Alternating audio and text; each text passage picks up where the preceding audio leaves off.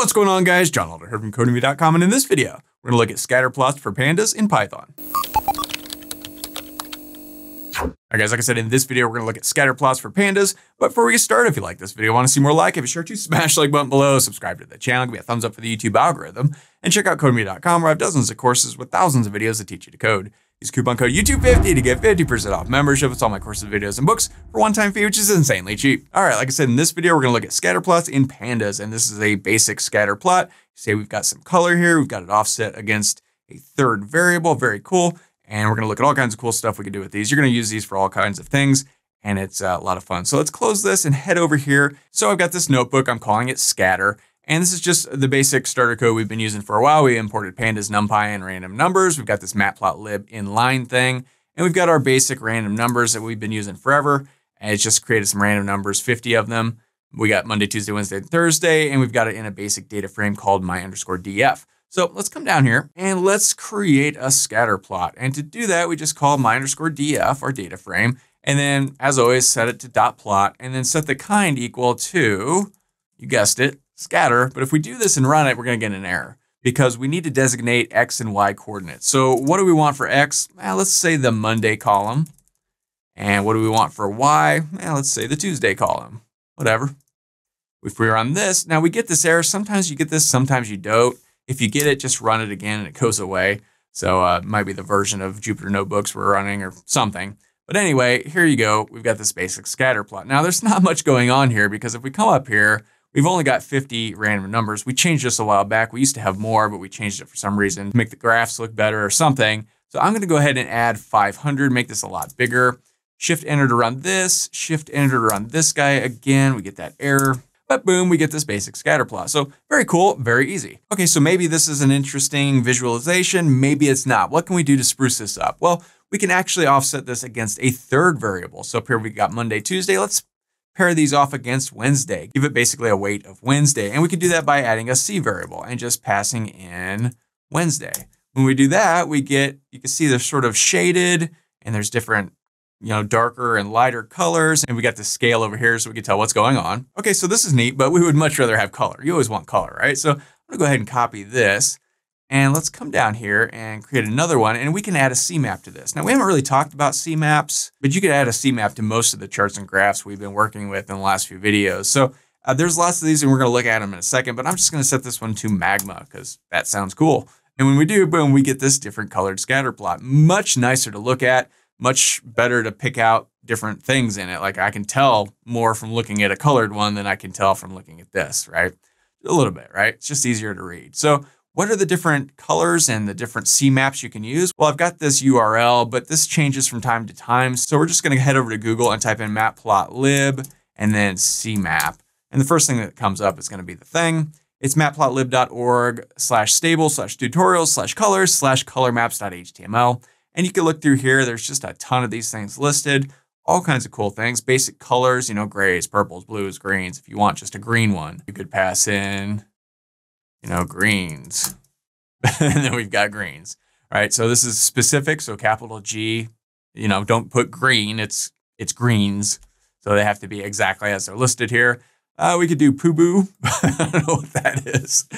Poo-boo. Oh, no, see? Has to be exact. So purple and blue, I guess, poo-boo. It's kind of purpley. Purple down at the bottom, blue up at the top. All right, whatever. And all kinds of cool ones. There's sequential ones. So, we could go cool. Because, I'm very cool. Not at all. Ugh, that's purple and cyan or something. I don't know, teal, whatever that color is. That's terrible. We could go copper. You have divergent ones, right? So B, W, and R. What's that one look like? BWR. I don't know. Maybe this is good. So, I mean, you could really tell the difference when you're looking at things like that, when they're divergent like that, between different weights. So, all right, that's cool. Got that. We've got qualitative. So, I don't know.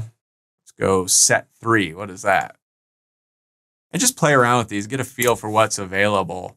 Because like I said, you could use color maps in most of the charts and graphs that we've been playing with. So that's not great. And there's some miscellaneous ones. This prism one is horrible. Right, look at this one. Prism.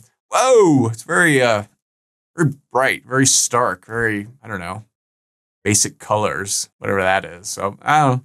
I'm just going to change this back to magma. I kind of like that one. I don't know why. I'm in a magma kind of mood today. Right.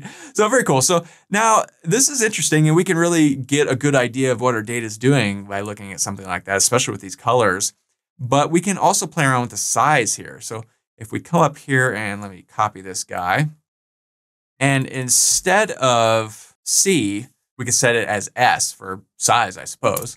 When we run this, again, we get that stupid error, but we get, you could sort of tell some of them are bigger, some of them are smaller, but they're so small, it's really kind of hard to tell. You'll also notice that the Cmap doesn't really work with this. So I'm just going to go ahead and take that off, run it again, same thing.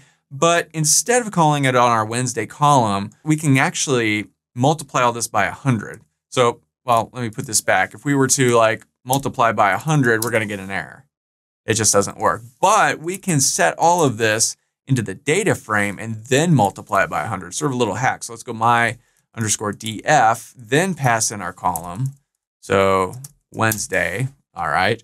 But then if we multiply this whole thing by 100, boom, we get much bigger things. And this is really kind of cool, but they're all blobbed together. That's not great. We can actually use our alpha channel. Remember our alpha channel from like all the other charts and graph videos we've done? You know, it's basically a transparency. So alpha, we could set it to like 0.3 or 0.4, something like that. Now you get some nice transparency in here. Very cool. You can see through things. And this is a very interesting visualization. Maybe we want to make it really big, 200, whatever you like. You could really play around with this and do some cool things. So that's Scatterplot. So of course we could still do most of the same things we've done in other videos with charts and graphs. So, you know, if you want to add a title, you just give it a title flag. And my awesome Scatterplot, something like that. Boom, we got a title. You guys know all those things you can do by now if you've watched these videos. If not, check out the playlist. See all the basic stuff you can do with charts and graphs, and very cool. So that's Scatterplot. Very easy, very useful, very cool.